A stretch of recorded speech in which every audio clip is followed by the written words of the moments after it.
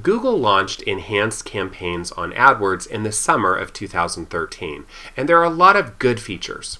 However, there are some bad features in enhanced campaigns that can burn through a lot of your money.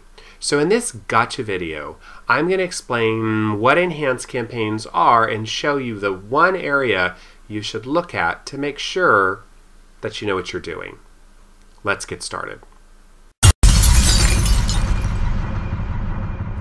Welcome back. We are at number 3, and this is a pretty short gotcha, but it's pretty important. So remember, the code for the materials is jm-seo.org/67, so you can enter that into the URL bar, and that's going to get you to the class materials. And of course, if you register, you can get the free goodies, including the AdWords toolbook, which has free resources. So we're going to look at enhanced campaigns, and I'm going to show you some interesting stuff on enhanced campaigns. So let's look at enhanced campaigns here, and we're going to log into AdWords, and it's pretty simple. It's pretty simple what the problem is or where the issue is.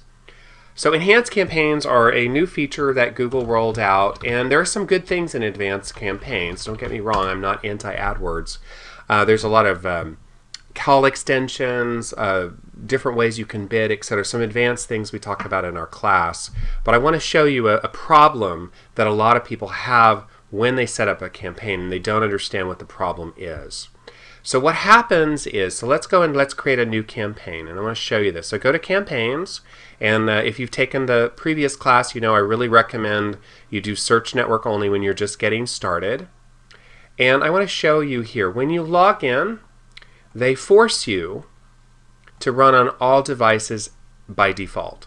So what this means is you're going to run on the desktop, so you can run on PCs and Macs. You're going to run on iPads and tablets, so those are another device.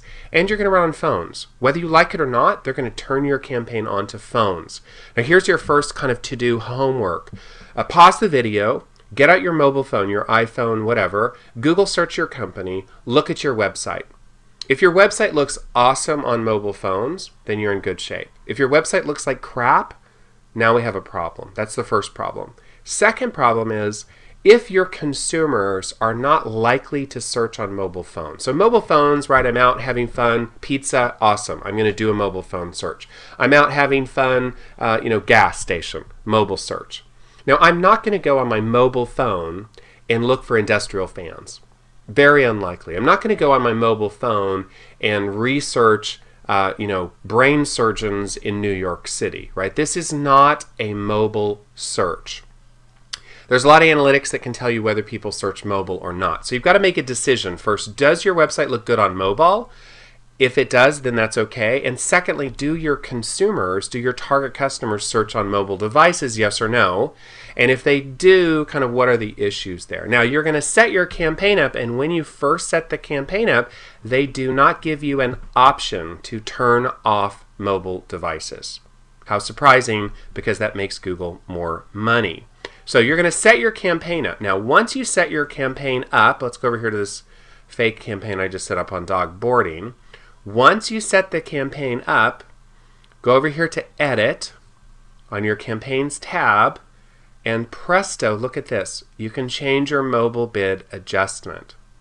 Click on your mobile bid adjustment, go down here, and you can deprecate it. You can push it down by 100%.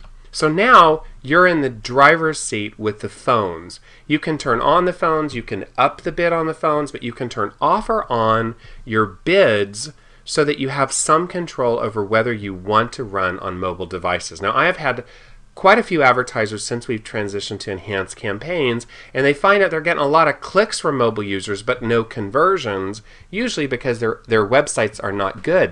They don't look good on a mobile phone, so people click and then, oh, it's too hard, I leave. Well, you paid for the click. So our gotcha here is, if you don't look good on a mobile device, or your consumers are not likely to search and convert on a mobile device, then go into your campaign settings and turn off the mobile device. Turn it down to 100%. Now, they do not allow you to do the same with tablets and computers. You're pretty much stuck. And in the class, we talk about some ways you can do just mobile phones. So that's our gotcha there. Pretty straightforward. Go and think about your mobile experience, and in general, I would recommend turning off mobile phones unless you're really ready to reach out to consumers on mobile devices. So that, my dear friends, is gotcha number 3. Thank you so much for watching.